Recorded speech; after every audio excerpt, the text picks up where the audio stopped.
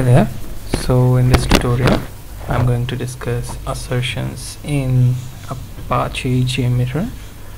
So first thing we are going to do is right click on our test plan, then add, and then you'll find option for adding assertions. So there are different type of assertions like response, duration, size, XML, XPath. So each of these are different, and most of the common assertions that we use are response assertion, duration assertion, size assertion, and XML.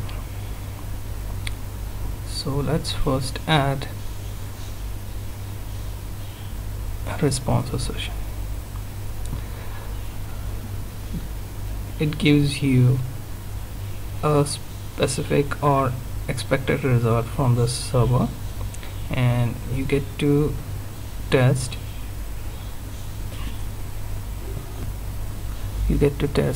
the string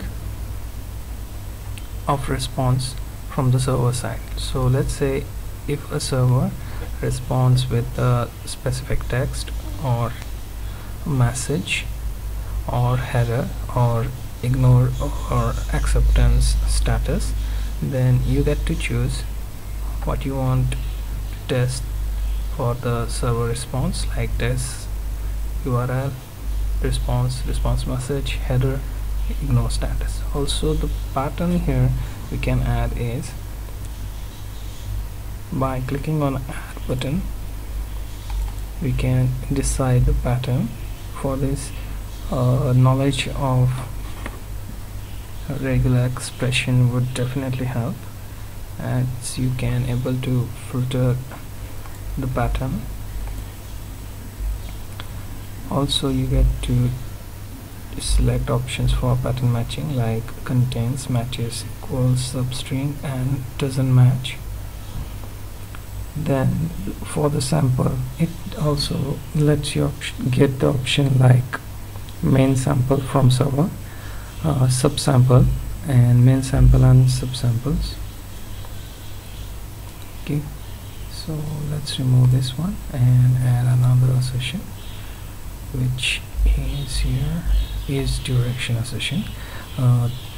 When we make a request to server, it responds within a particular duration, and in order to test our result we check for the duration in milliseconds.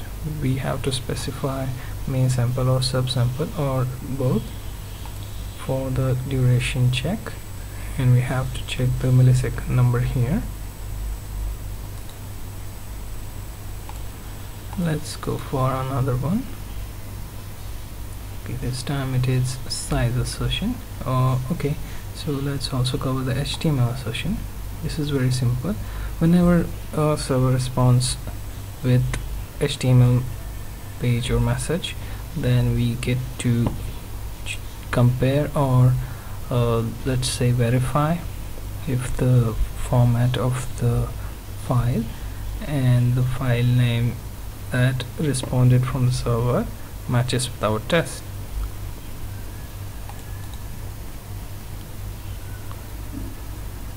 Another assertion is size assertion.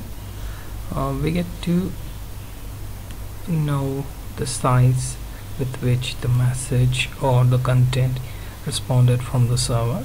So let's say if I make a request for a particular web page, it has 80 KB or simply 100 bytes of data, and in such case size assertion helps us to compare the size of the response with our test.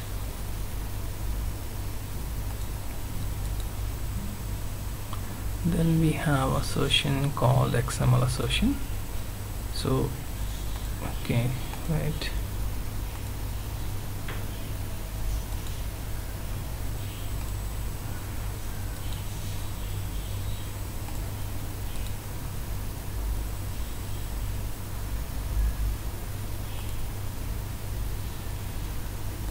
okay, so I have this error right now for the XML assertion, but on the theory side of XML assertion, I can say whenever a server responds with the well formatted XML document, and if you want to verify if the document is valid XML document, then this assertion is used. Okay, so we have one test that we performed earlier on Wikipedia, so we will continue with that test. Let's remove the graph results and let's add assertion. In our case, we will go with response assertion, and here we want to check for the response code.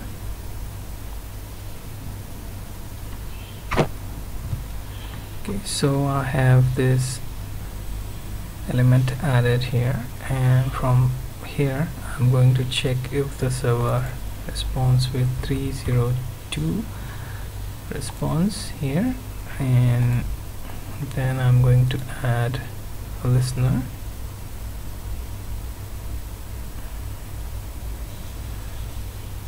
Assertion results.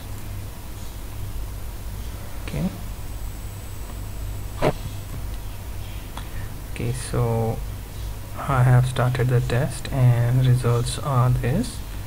It means my test is working as we tested for the negative test case. If the server is redirected to a page which should give 302 code, but that is not the case as we have entered exact URL, and that gets us to the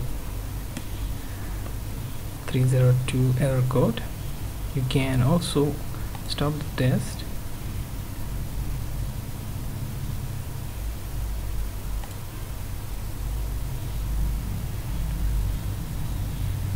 and then change your response assertion to, let's say, 500.